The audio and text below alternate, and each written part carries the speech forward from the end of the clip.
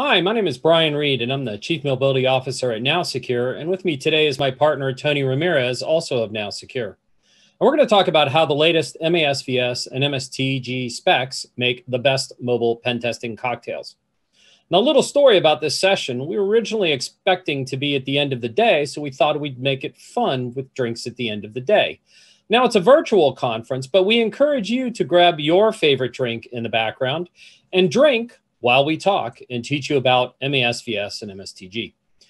So a bit about me. I'm Chief Mobility Officer here at NowSecure. I've been here for about 15 years. I was here at the birth of modern mobile security around BlackBerry and have been working with mobile technology companies and mobile customers for decades.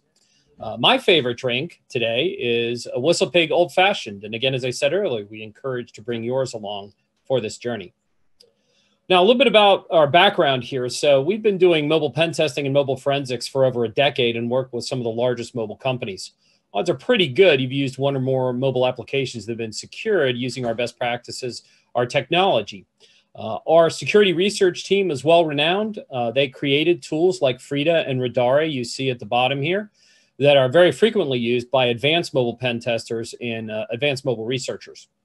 And we're excited to be one of the founding enablers and creators of the OWASP mobile project as well. And so as part of that journey, I'm going to start us out today a little bit looking at what's been happening at mobile now over the last couple of years since I presented last time. It's really amazing to see things like augmented reality, where you can overlap mind map on top of a photo. Digital payments are obviously there. I happen to have a Tesla and I can summon it to me. And we just saw the announcements with Apple and BMW on car keys. I have an Aura health ring. I use that to track and monitor my health. And many more innovations have occurred. And so as we think about it, the reality today is that 70% of all digital traffic and all digital time spent on the internet is actually spent in mobile. And so many security analysts, security researchers that we work with come from the web world and have started in the web world and may not have realized that mobile actually dominates usage now. And so everybody wants a great, high secure, easy to use application. But the reality is when you benchmark mobile data, and we benchmark millions of apps in the Apple App Store and Google Play to give us these statistics, you find that about 85% of those apps fail one or more of the OWASP top 10. 70% of them leak GDPR. And for most organizations, mobile security testing is a very brittle experience. And for most organizations, it's really hard to find mobile security analysts. For you and your career, it's a great opportunity to make some money by growing skills around mobile. Now, if we carve up the OWASP top 10, what you'll actually find is M2 and M3 tend to be the highest failures. So 50% of the mobile apps we've tested have insecure data storage and 48% have insecure communication. And nearly half have extraneous functionality that's actually exploitable, M9, which is also a bad thing. And so what we realized on this journey is that the testing capabilities that organizations have, from the skills to the tooling, has largely been lacking as people have moved from web to mobile. So I want to just spend a minute here talking about web to mobile and an attack surface, and I'm going to hand it over to Tony. So when we think about web, it's inherently secure to a degree from the perspective that 98% of the code is behind a hard-coded perimeter and really heavily defended. Now, that doesn't mean there aren't vulnerabilities, and that doesn't mean that cross-site scripting doesn't happen all the time, but that's an architectural design paradigm, versus mobile, where the majority of the code actually lives on a mobile app that lives on a mobile device. That device is not hardened. It's in the wild. It's easy to reverse, as we're going to show you today. And so the architectural differences create a broader attack surface that is easier to attack, frankly, than a website. And that means mobile application security testing skills and tooling have to advance pretty substantially in order to understand that difference. And so that starts with understanding the mobile attack surface. And we're going to learn more about this in our 10 best practices. And the mobile attack surface spans not just code functionality, which is traditionally what we look at from a web security testing perspective. It actually spans data at rest, data in motion, and the API backends. And so if you think about testing a mobile app, it's already running in a browser. That browser is inherently secure. And hopefully you're using SSL, so the network connection is inherently secure. And hopefully it's connecting to secure backends. But when you have a mobile app, it's running on the wild on this device. And that means a developer has to understand how to securely store data for data at rest. They have to understand how to write the code to secure the network connections and manage things like certificates and hostname validation and a whole lot of skill set they typically don't have. And so let's take a quick look at the anatomy of a mobile attack, and then let's look at how to prevent it. So what the bad guys do, and what you can do as a security researcher, is you can surveil the mobile app. So you get the binary, whether you're downloading it from an app store or somewhere else in the world, download it and reverse it, grab our favorite tool, Radari and Frida, and tear it apart. There's lots of other tools you can do it as well. And then a security analyst will interactively manipulate the inputs and the outputs to figure out what it does. And along the way, they almost always, like 99% of the time, find PII that they can harvest on the device or over the network. And they also get to map all the endpoints by running the application and seeing where it goes. It's not uncommon, like 48% of applications will find a network issue. They discover a cert validation failure. And guess what? That means they can now create a phishing endpoint attack on the application. We've seen it many times. We often build them as POCs to help developers understand what they're doing wrong. Now they can harvest credentials, they can redirect payment, all kinds of bad things, right? And I'm not here to say the sky is falling. I'm really here to introduce Tony. And Tony's going to walk you through a more detailed analysis of understanding what the MASVS is and how you can use it in your organization. All right, and I'm out on part one. Oh, crud. I forgot he had an intro slide for him. All right. I'm going to go ahead and do 30 seconds on this, and hopefully you can slam it on the out. Actually, let's do this. Let's go back because no. Can you find that cut? Are you cutting it for me? Okay. I'll do the last two. Yeah, I'm just going to do this one and this one. Let me just go look. Yeah, there you go. I was anticipating Tony had added that because he thought it hooked it. So anyway, I'm going to go do the understand the anatomy of mobile attacks. So we'll kill the other one. We'll do this. I'll do 2 slides. We're done in about 60 seconds. All right. Here we go. 5, 4, 3. So let's take a look at the anatomy of an attack to really gain the better understanding, and then we'll dig in the MASVS to figure out how to test this. And so what the bad guys will do, or what a good security researcher will do, is surveil the mobile app, download it from the app stores, and reverse it. It's easy to reverse with R2 Frida, hook it, and you can pretty quickly figure out what's going on. Even an Apple app that might have DRM really can be cracked. And then they'll interactively manipulate it, and they're going to start to discover something. And what we find is about 99% of apps leak some kind of personal data. Maybe it's just GPS or advertiser ID, but maybe it's something else scary. And in this interaction, what they're going to discover is they can map all the API backend endpoints. So now they have intelligence on your IP, some of your PII, and how it's connecting to the back end. And more often than not, about 50% of the time, they'll discover there's a networking issue that they can then use as an attack surface and exploit. And so they might redirect to a phishing endpoint, and now they can basically harvest credentials or payment or some other kind of information. We've seen this happen for real in the wild. Our security analysts and researchers often use this with developers to teach them how this happens. It leads to bad things like account takeover and all the rest. So I'm not here to say the sky is falling. I'm saying that the anatomy of mobile attack and what's actually exploitable on a mobile application is bigger, wider, and more complex than web. And that's why the MAS and MSTG exist. And that's why we're talking to you today. And so, if we think about every application is created different, then testing each app is like mixing your own cocktail. So we're going to have some fun with drinks and mixing drinks and talking about the MASVS and the MSTG as we go through Tony's top 10. Hey folks, I'm Tony Ramirez, Senior Application Security Analyst at NowSecure.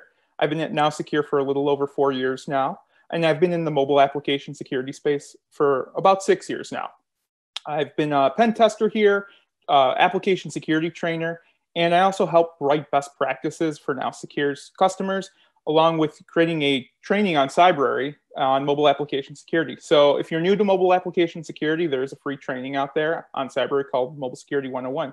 Check it out. My favorite drink is Sazerac. I don't know, I like it. It's kind of licoricey.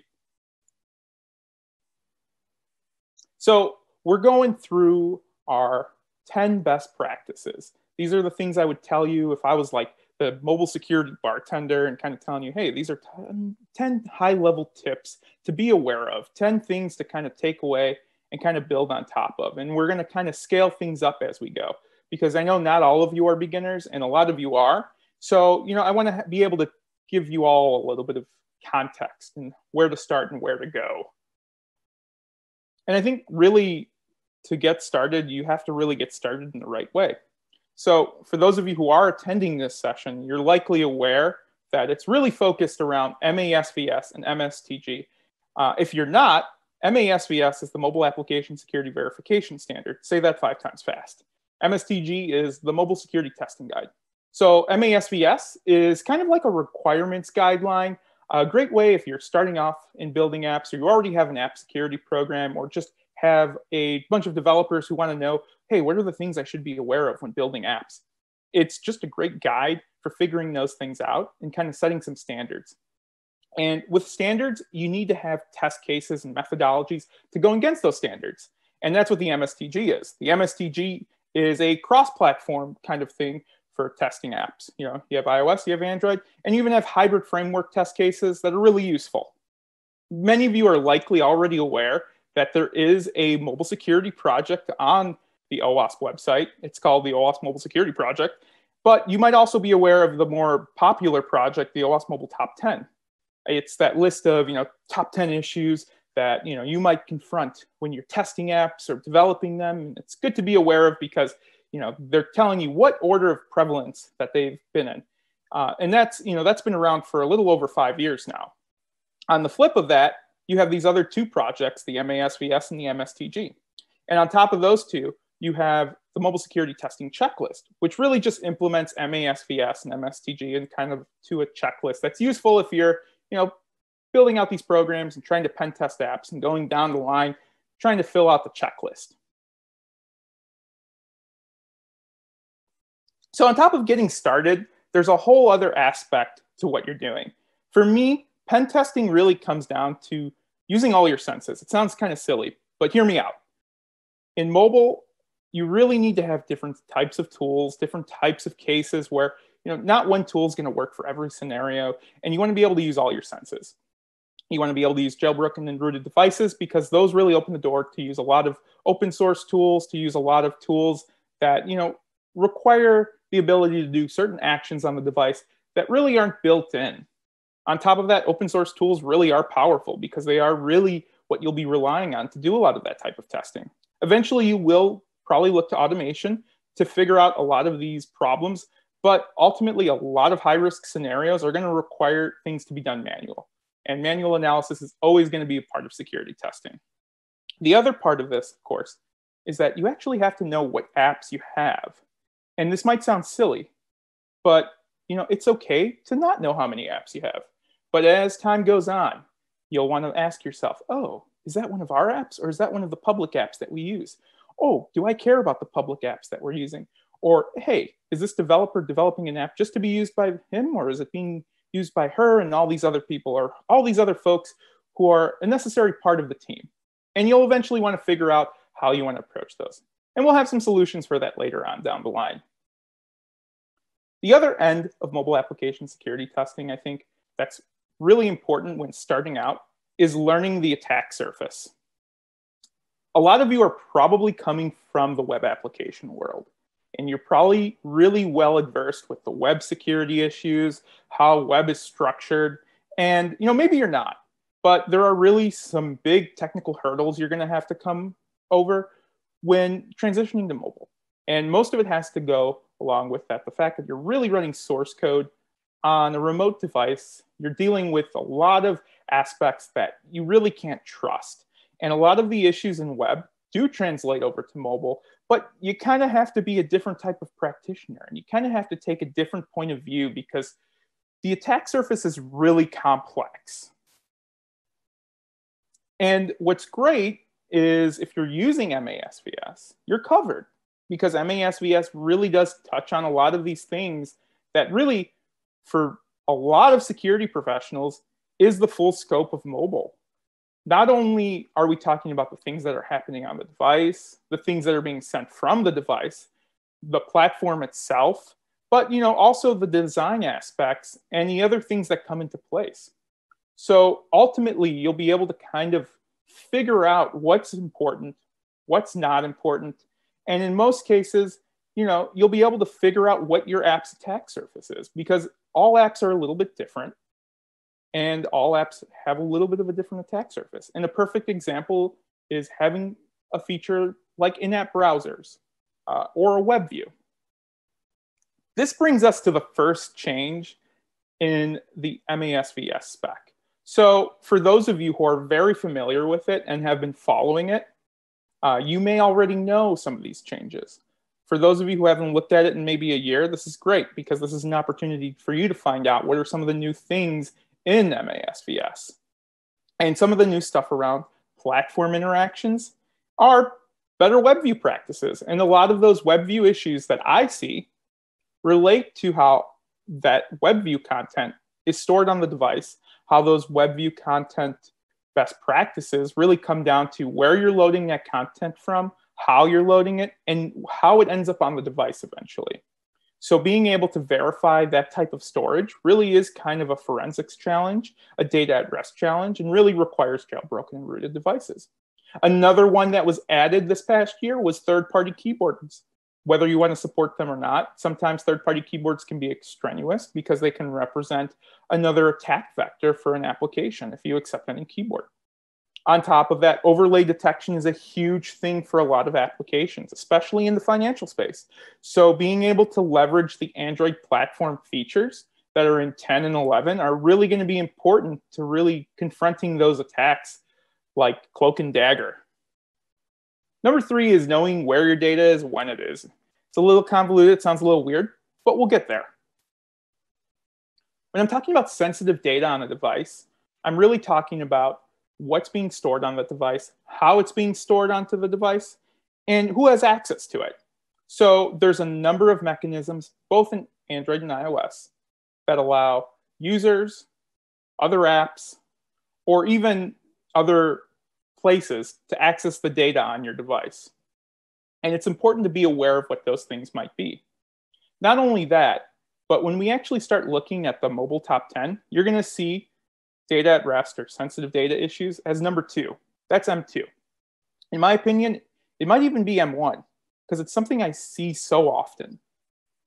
Data storage testing is actually kind of one of my favorite areas. You really do need a jailbroken and rooted device because if you really want to see everything that's stored on the device, you need to get that level of access, that level of privilege that you need to really kind of compromise the device.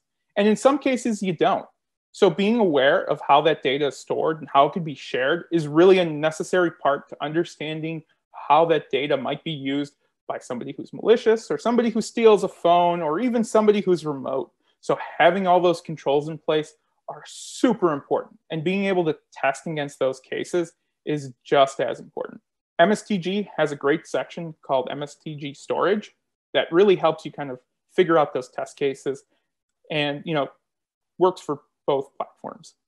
So in terms of changes in MASVS, we're looking at just a few changes that were added. A lot of them are more about the state in which data is on your device when. That's why I kind of said in the beginning, the best practice is know when your data is there for how long. And in this case, keeping data in memory instead of storing it on the device is a good practice. And checking what's stored in private storage or in public storage on the device if you're on Android is a good way to verify what's being stored. The other thing that's a really good practice is if your application has a user who fails to authenticate to it multiple times, it might be a good practice to just wipe the sensitive data off the device. That wouldn't be to say to wipe the entire device, but as a mobile app, you have control over what's stored on the private app folder or the public app folder that's in scope, and you might choose to just wipe that data after so many failed attempts, especially for highly sensitive apps. The other thing, too, that was added in this last year was encryption for sensitive data.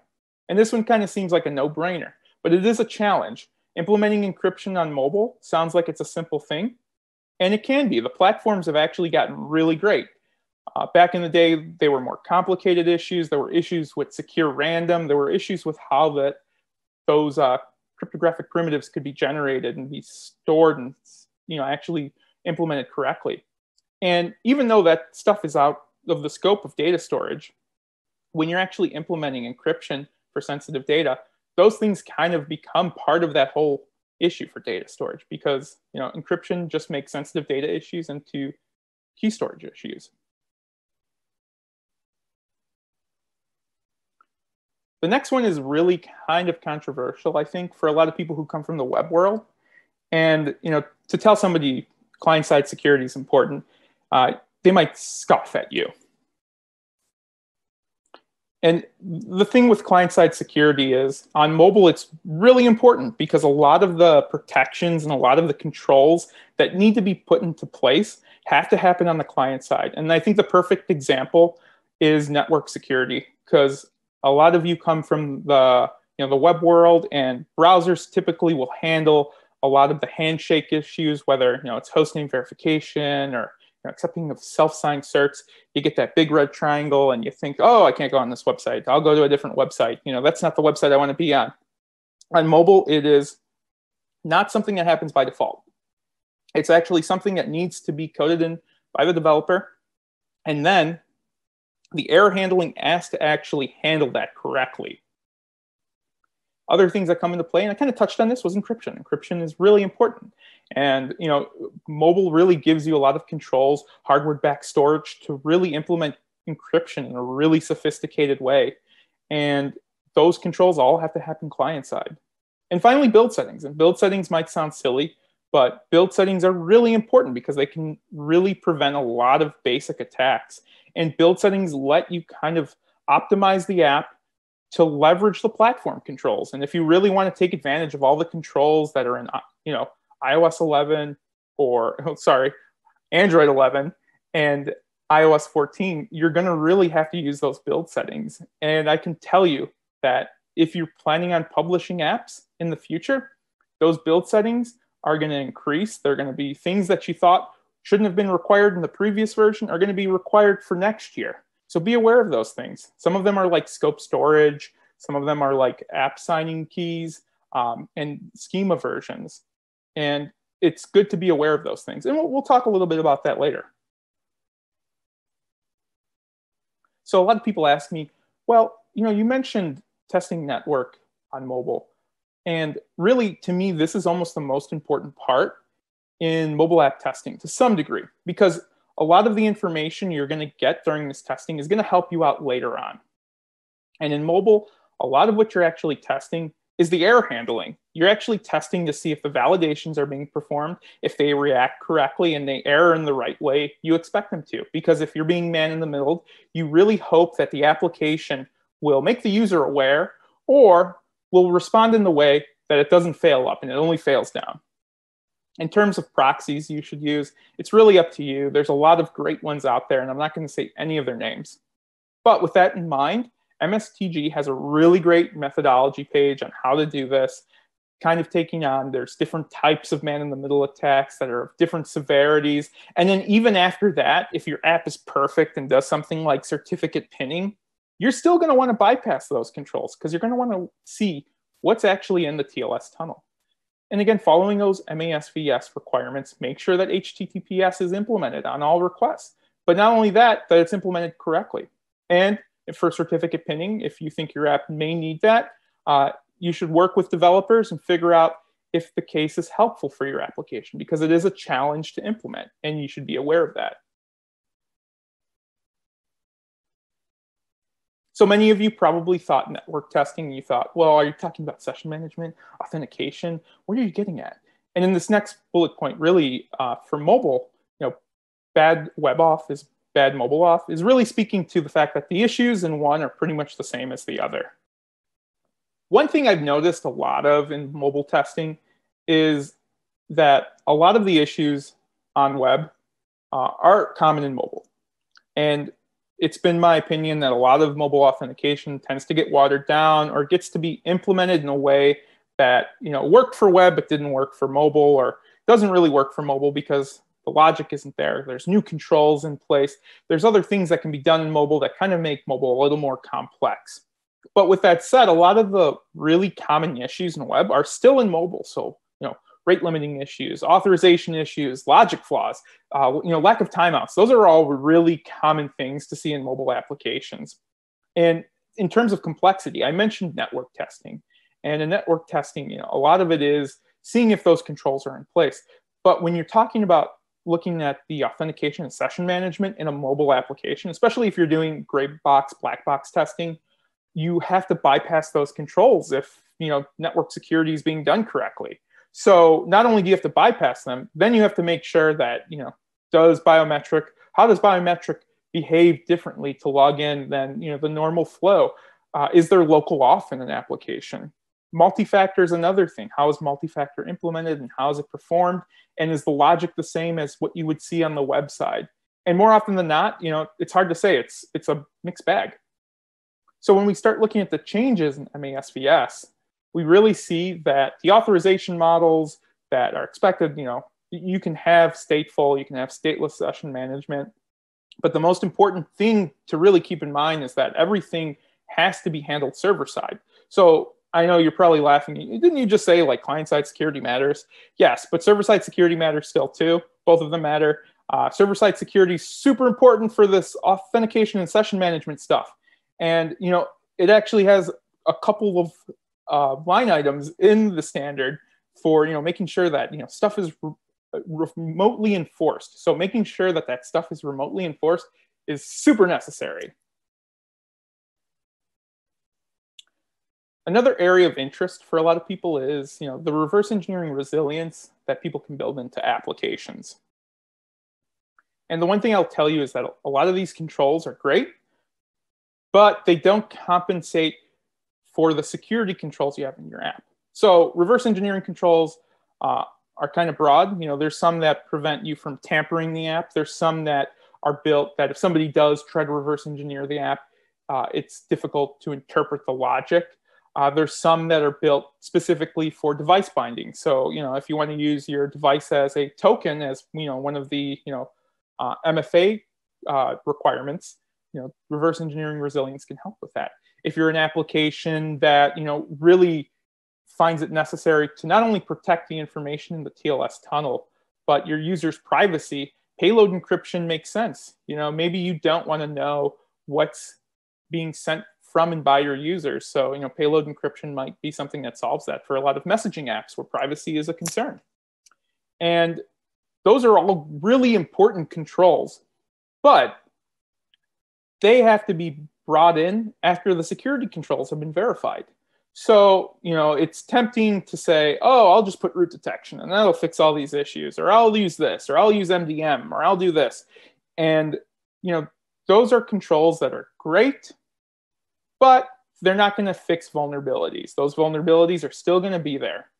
And if you're going to be testing mobile apps with developers, you're going to want to make sure that you're testing the security controls before you're testing those reverse engineering resiliences. With that said, you absolutely 100% have to test those reverse engineering controls. They take a lot of experience, a lot of skill. It takes a lot of know-how to do that. And it's challenging because what you're really trying to do is bypass things that have been built for you to not bypass them. They're built to, stop your tools, your open source tools, or other things that people are building to do exactly what, you really need to do to understand the app. So that does take a lot of work. And to some degree, it is a cat and mouse game. These tools are being outdated, updated, changed all the time. And it's kind of like left, right, going after each other all the time. So being able to, be aware of that, making sure that your security controls in place, then testing those resiliencies and making sure that they're working and they're not simple is really important. So the next thing I'd recommend when you're starting out and trying to understand what you should be doing really is the thing that you should be doing even after you learn all this stuff. And it's kind of a never-ending goal is policy. Policy is, it is the horizon on the mountain. It is the goal and, kind of the final step to some degree. But it's also kind of the first step as well, because your applications need baselines, they need requirements, they need standards. And MASVS actually has a really good model for this. They call it the AppSec model. And the AppSec model breaks things up into 4 tiers. So we went through a bunch of those domains. And we talked a little bit about their requirements. What's great is that every requirement I mentioned, not all of them are standard. Some of them are defense in depth. For instance, certificate pinning is a defense in depth requirement. And not only that, those resilience requirements don't always fit into every single application. So what the MASVS standard did was it kind of broke things up into 2 categories. I like to think of it as kind of a Punnett square. For those of you who took, junior high school biology, and you remember, Mendel and the P's and, how those P's worked, and, you try to figure out the alleles. That's basically what the AppSec model is. You have applications that have standard security and defense in depth security, and then you have applications that have a reverse engineering resilience requirement. So your standard security app has to meet baselines. Your defense in depth app has to have a bunch of technology built in that really protects regulated data. Or you might be an app that really doesn't do a lot of complex regulatory things, but has a lot of sensitive IP. And of course, you could have apps that do both of those things. So building on that is a really great start to figuring out what you should be doing and what you should be prioritizing in terms of fixing, because it's a challenge. Everybody wants to know, how do I look compared to my competitors' apps? How do I look compared to these other industries? And this is a great start to kind of figure that out. The other thing on top of that, in terms of policy, is not to forget that you can't skip privacy anymore. And to kind of build onto that, privacy is now regulatory. Privacy isn't what it used to be. Now it's something that's required. And, there's different states that are adding their own privacy frameworks, different countries. I won't go into details. Most of you know these things, or if you're not, you can, Google one of those 4-letter acronyms. But in my opinion, the best approach to privacy is kind of just being aware of what application data your app consumes, kind of taking this approach that you have a whitelist, or you have a list of, pieces of data that you're expecting your app to consume or app to use. Because when you have that data, you've become the custodian of that data. You have responsibility over it. And that comes with a lot of responsibility. So teaching concepts like, principle of least privilege to developers really helps them understand, don't take everything. Because it is kind of a common thing I've seen developers do, that they'll collect more information than maybe they necessarily need. And they'll think, oh, if I need that later on, I'll have that so I can use that for some reason or another. And, maybe that's unnecessary. The other thing too is third-party SDKs really might be the bigger concern, because third-party SDKs kind of represent this other thing where you may not know what it's doing, or it may be doing things and collecting things that you're not aware of. And I like to kind of say it's the monster under the bed, because you're not always sure what it's going to do unless you test the app and actually see what it's doing. So be aware of that. It may not be your developer's fault. It may be the third-party SDK or library that they're relying on that's important for business continuity. That might be the problem. So building on to that idea of policy and privacy, I think it's important to consider that, all apps are different. There's all these different things that come into play, and there's really not an easy way to say there's only 4 requirements, or there's only 4 logical cases where you'd want to do this, because all apps have different business logic. They all have different uses.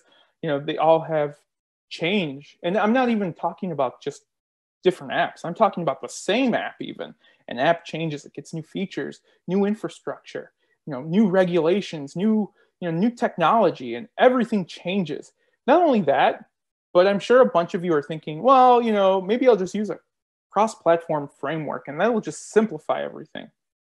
And this might be startling to some of you, but cross-platform frameworks don't simplify security. You still have 2 apps. You still have an iOS app and an Android app, and they both have to be tested independently because they have different platforms, they have different requirements, and they have different issues. And don't let anybody lie to you, because they are 2 different things. Ultimately, you're going to want to make sure that whatever you're doing in terms of developing this priority and prescribing context to these issues all have to be done from behind a threat model. So as your organization matures, look into that. Figure out what matters in your app. Figure out what the business requirements are in your app, because that's really going to guide how you prioritize these things and how you choose where you fall in that quadrant, and how you then build on that quadrant in terms of things you think you also need to do, or things you may think aren't really in context for what you need to do. And number 10, probably the most unpopular opinion of all, you need to partner with developers. Starting off, developers, are relying on a lot of the same sources you are, and those sources aren't always useful. A lot of code is out there, a lot of it's being copy pasted, into applications, and it's not all secure. A friend of mine from a reputable university shared this statistic with me. And when I saw it, it really blew my mind, because I thought to myself, man, I look at Stack Overflow all the time, and oof, that's frightening. So my tip to you is to go out of your way to kind of build a relationship with these developers. The fact is that security is about really providing requirements. You're not building these things. Developers are building them. You have to work with them. You have to figure out what the mistakes are, because the tools you're using might, flag something as a false negative, or, maybe a false positive, and mistakes happen. And, really a lot of good security code is error handling, and that kind of is a hard thing to handle. So you have to work with them. The other thing is, like I said, your policy is going to change. Guess what a big part of that policy changing is? The updates to the OS. And you know who's going to know a lot about the new features in the OS, the new requirements in the OS? Developers. So you really have to work with them to learn about these things, figure out what's going to prevent them from uploading an app to the App Store, because that might be a security requirement that might be easy for you to enable. It might just be a flag that you just have to set to true or false. And not only that, being aware of those things really helps you understand, oh, hey, this new feature actually helps us out with, issue A, B, and C. And, that kind of helps remediate some of those things. So being aware of those things and working with developers and kind of developing those standards with them, understanding their business logic cases does help build a better organization. So that's my top 10. And one thing I'll tell you is that top 10 isn't in any particular order. Really, I think there are things here that are more important when starting out. Figuring out your policy and getting on the right path and working with developers are really crucial things if you're building a program. And understanding all these things in terms of how they work and how that attack surface should be handled is important as well. And I wouldn't say any of these things is more important than one another. It's just being aware of how they really matter in terms of your program. So if you're starting out, I hope you use this to kind of figure out where to go next. Again, I'm Tony. I hope this was helpful. And I'm going to hand this back off to Brian. Thank you. All right, Tony, that was really awesome. So I'd like to bring together some summary recommendations as we enjoy a nice cold drinking beverage right now. So it's clear that mobile and web are different, and that there's a fantastic set of tools and infrastructure around the OWASP mobile program, and a lot of really great people that are out there to help you not only grow your skill sets, but also pick and choose tools and leverage them as you grow your skills for yourself and for your organization to really build out a strong mobile AppSec program. Take the time to learn. The dedication pays off, right? There is a huge shortage in mobile security analysts with real skills. So this is a great way to augment your skill set and help your company as well, and work your way up the career ladder if that's where you want to go. And if you're really interested in exploring complex, interesting things, this is a great technology stack to look at around mobile, especially when you get things like IoT connected devices. So tools. So very briefly, a couple of tool examples. So there's a lot of open source or cheap, easy to use tools out there. Frida and Radari, we talked about, our researchers have produced for you. A lot of use of Burp and Minim Proxy for things over the network. We actually embed Minim Proxy in our tools. Lots of other tools out there. Some are iOS specific, some are Android specific. There's a nice repo that another security researcher posted of a whole lot of Android tools. They're not all still in the market, but the repo is kind of a good listing that you might want to go to as well. Now, when you think about choosing commercial tools, you really need to think about not just can I reverse the app, but what kind of tools do I have that really give me security test coverage? And so best in class today really has organizations using 4 kinds of testing. So it's a combination of static tests, dynamic tests, interactive tests, and API testing for those backends. And so there's tooling out there that does some of these things. There's one vendor that does all of these things. So you could put together a couple different tools to get all your test coverage, or you can use a single vendor. And so in terms of coverage, right, you want to make sure you're covering the code. You need to make sure you cover that data in motion challenge set. You need to make sure you cover data at rest and cover the back end. And the nice thing is that static, dynamic, interactive, and API kind of line up on this. So use these as you organize your testing checklist, but also use these to select the tools that you might want to use in your organization. Now, most organizations really need to get to some level of speed, repeatability, and velocity. And so what we find is whether you call it shift left or simply tooling integration into your tool chain, there are good ways to build security into your SDLC. So make sure you have the right policies in place, make sure you have people trained on the tools, use, secure coding best practices, right? If you're in the security side of the house, make sure you work with the development team to have good secure coding best practices in the first place and take advantage of that.